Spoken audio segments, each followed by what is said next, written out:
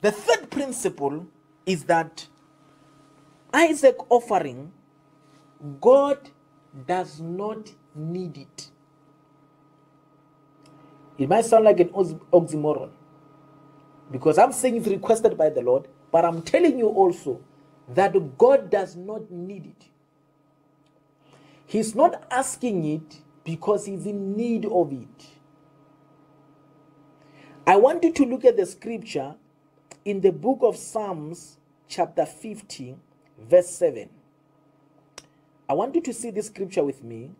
Psalms chapter 50, verse 7. The Bible says in verse 7, I'm reading from the ESV, "Hear, O my people, I will speak, O Israel, I will testify against you. I am God, your God." Verse 8, "Not for your sacrifice do I rebuke you." I don't rebuke you because you don't give sacrifice or you don't give well. Your burnt offerings are continually before me. In other words, I don't rebuke you because you don't give. You are giving. That's what God is saying. "I will not accept a bull from your house, a goat from your folds, for every beast of the forest is mine." Hear what God is saying.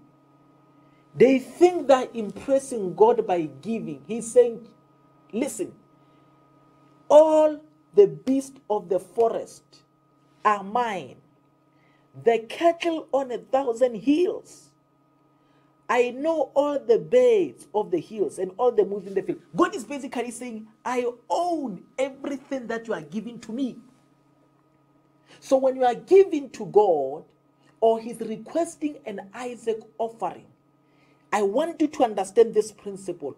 God does not need it. Why is that important? It is important because one of the critical things to judge whether the man of God in front of you asking for an Isaac offering is really hearing from God or it is just him trying to raise money, it is this particular principle. When you understand that God is all sufficient, is self-sufficient, he has everything that he needs, he owns everything, he doesn't need anything from you, then you will understand that if God asks something from you, he is not desperate. He's only asking for your sake, not for him, for your sake. So when a man of God takes an Isaac offering, and you hear him say, Mama, bring the money quick, bring the money quick, bring the offering, we are closing, we are closing, we are closing, we are closing. That man is a scammer. He is a scammer.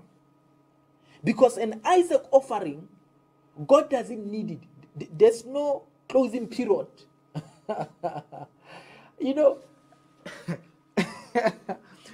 the minute you hear a man of God, the minute there's a desperation, there's some form of agency.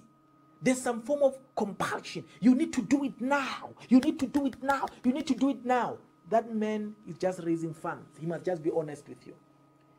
An Isaac offering, it's a big offering. Some of you, you have given your houses. You have given your cars. You have given your savings, your investment in the name of an Isaac offering. And even today, you are still trying to recover from that offering. Why? Because a scammer sat in front of you and say, bring it now, bring it now, bring it now. When you come to an Isaac offering, there's no hurry. Because if God doesn't need it, think about it. Why should there be some agency? Why should I have to do it now? It's a big offering. That is why many marriages have been affected. You find the wife is in church, having the last savings in their pockets. He just withdraws some money to bring it home so that they can survive that month. And a man of God comes and say, Mama, bring your last one. The one that is in your pocket, the last one. The last one that you have to live on. Try, test God with this. Hey, be careful. Be careful. An Isaac offering, it's a very serious offering. It's a sacrifice. You don't give it in a hurry. God doesn't need it. He's not in a hurry for you to give it. You don't have to give it in hurry. I've even seen on TV. They say, we're closing. Don't miss your blessing. We're closing. Call now. Give your money now. Hey.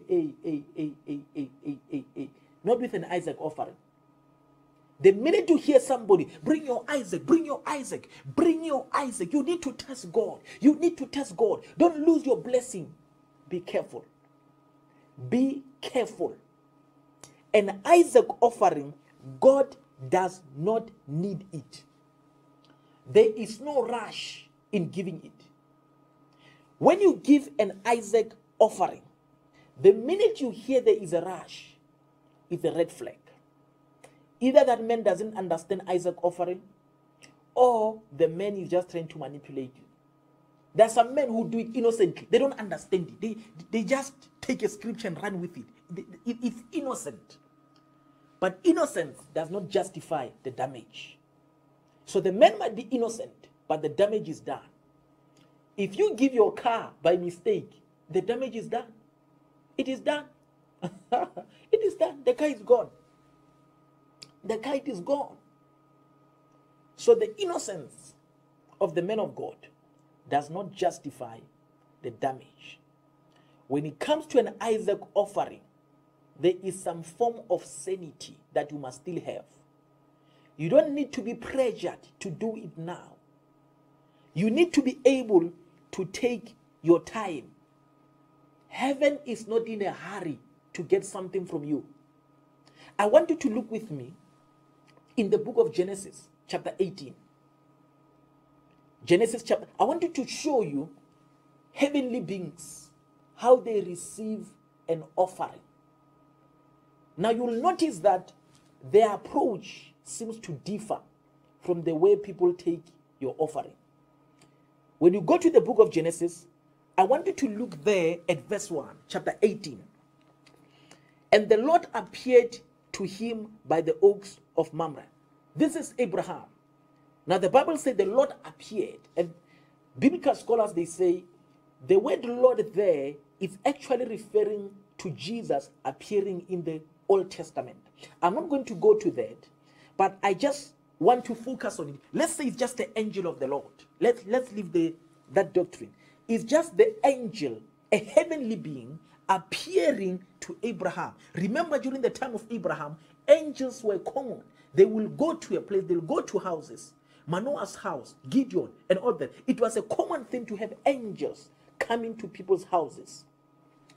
Now in verse 1, it says, and the Lord appeared to him by the oaks of Mamre, and as he sat at the door of his tent in the heat of the day, he lifted up his eyes and looked, and behold, 3 men were standing in front of him. These are the angels from heaven.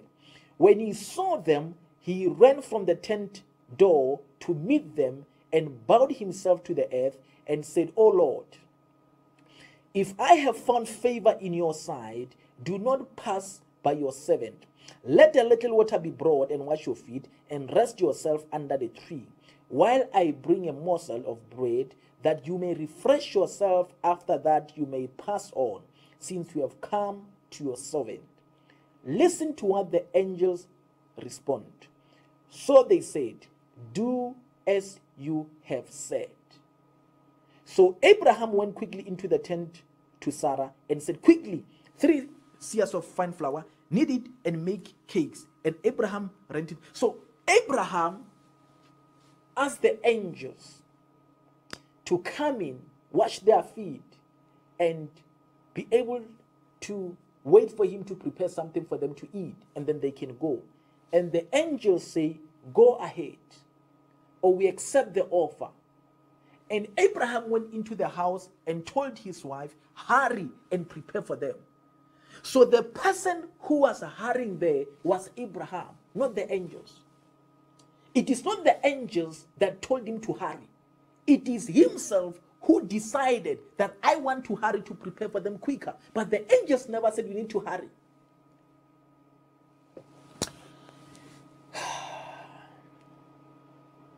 Go to Gideon. Gideon chapter 6. Gideon chapter 6. I want you to go to verse 17. You know the story. This is the story when the angel of the Lord also appeared to Gideon to tell him that he's the man of valor and how blessed he was.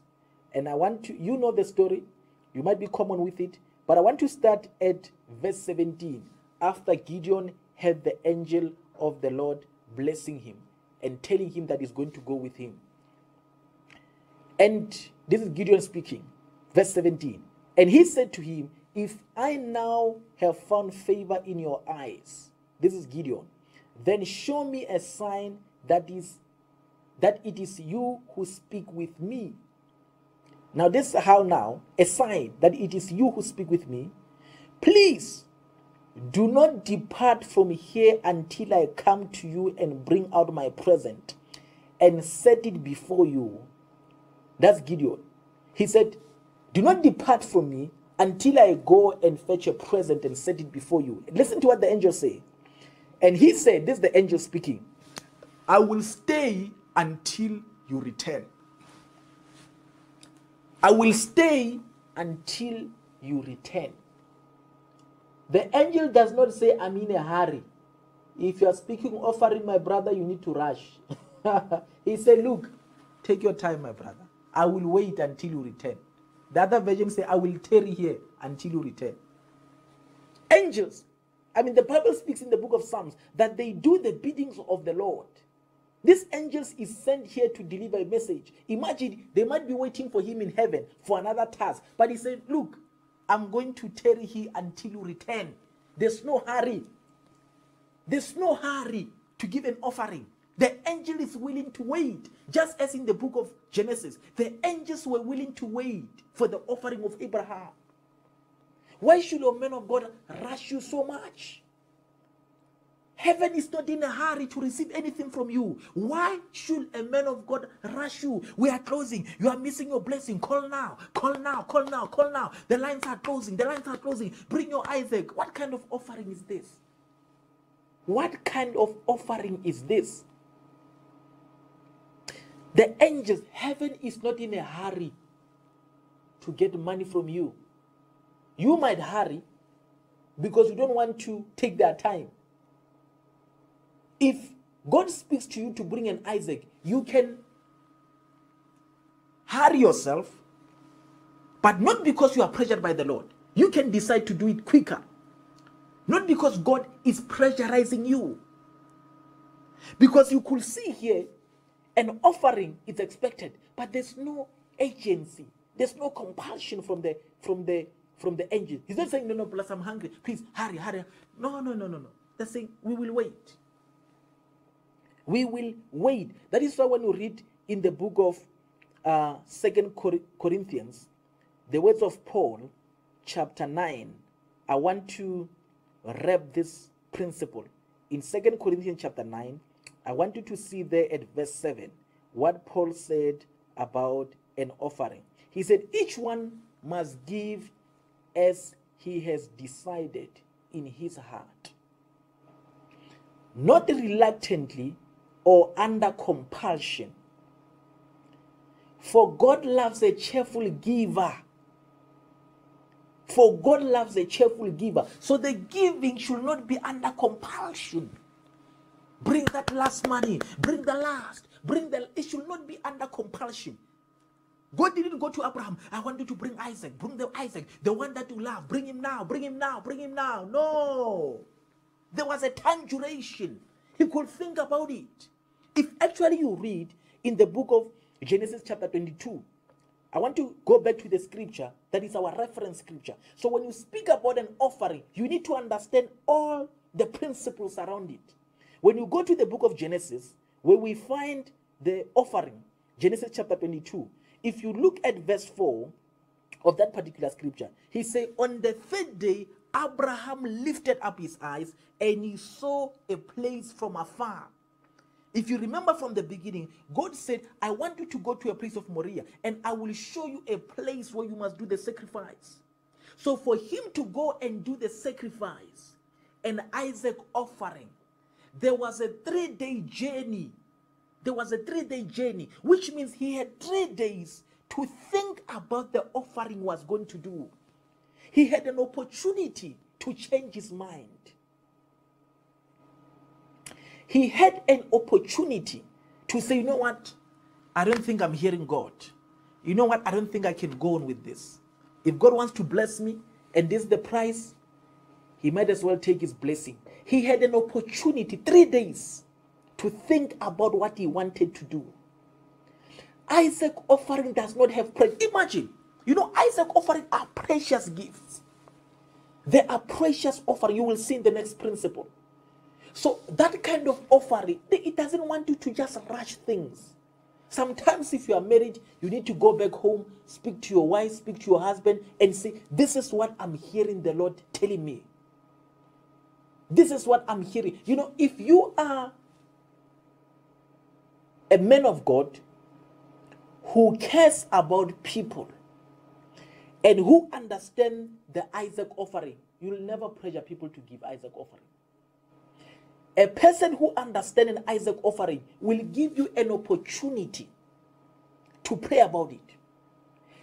I've never, in my life, I don't remember, because this principle, I learned it back in the days, I think around 2007. That's when I learned this principle. My first Isaac offering was in 2007. I learned this principle then. And since that time, I don't know, before then maybe I was immature, I don't know, I can't remember. But I can't remember telling somebody to bring an Isaac offering. Since I learned this principle, I've never told anybody to bring an Isaac offering. Because I know what this principle implies. I can teach you about it, I can tell you about it, and if you bring an Isaac offering to me, look, if I can sense, I will encourage you. But most of the time, you will never, ever hear it from me. You will hear it from God. You can come to me and tell me God told you, but not me. I don't know. Maybe one day God will allow me to do that. But at this point, I can't remember telling anybody to bring an Isaac offering because of this principle. Isaac offering, you have time. There's no hurry. It's not an haphazard offering. You don't just go in front of the church and people must rush, bring Isaac, the one that you are holding in your pocket. I mean, how can, you know, this is a serious offering. It's a very serious offering. It's a sacrificial offering. When you do it, you must thoroughly consider the act that you are doing. It's a test. Nobody just enter an exam or a test room and just sit there without having planned, without having studied, without having prepared. When you do an Isaac offering, you thoroughly prepare for it. You think about it. You meditate about it. You consider whether you're hearing God. Next week, I'm going to do another video where I will be speaking about principles. This will be part 2 of this message. Principles to follow when you sense that God wants you to give an Isaac offering. I will deal with those principles. But this third principle that I want to wrap up on is that Isaac offering, God does not need it. One of the signs that a person requesting an Isaac offering from you is not of God or is not hearing from God. He might be a good man of God. He might be a good pastor. But one of the signs that he does not understand it is the urgency, the compulsion. Do it now. We are closing. Do it now. Don't be left behind. He does not understand the Isaac offering. He does not understand it.